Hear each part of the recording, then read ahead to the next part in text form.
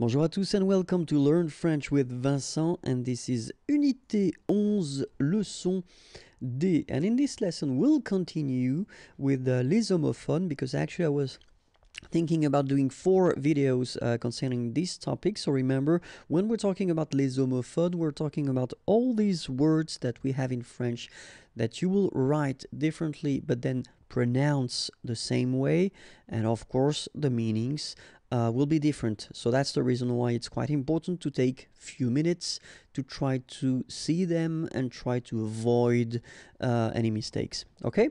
Alright, so we'll start now. And the first one is un compte. Un compte.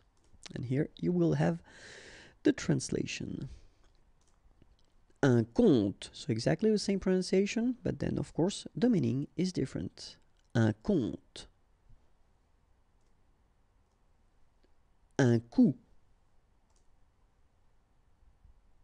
And then un coup. Alright, so you can see that you get this final P here, but then you don't pronounce it. And last, un coup. Okay, remember, accent circonflexe, you don't pronounce it. Final T, same thing, you don't pronounce it.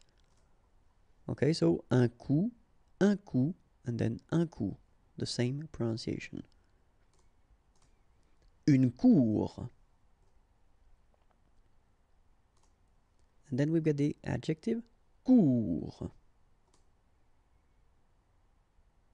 And after that, un cours.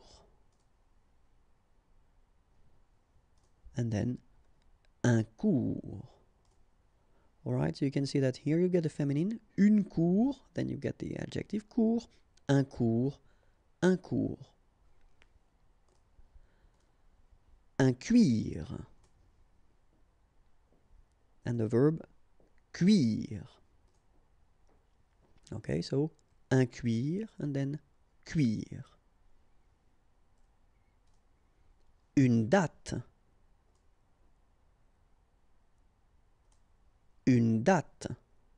So it's quite interesting because in English it's written the same way. Okay, so in that case we're talking about the fruit. So une date, okay, and here une date. So 31 janvier, for instance, une date, okay. Une eau.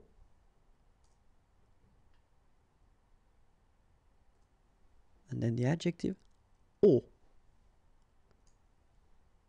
Okay, une eau, eau. Une fin. And then une fin. Okay, so phonetically the same.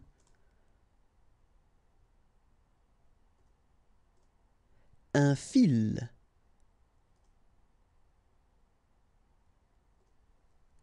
Une file. Okay, so don't try to, don't mix it with une fille, okay, because you get the double L, but in that case you get only one, so une file, okay, un fil, une file. Lait. Un lait.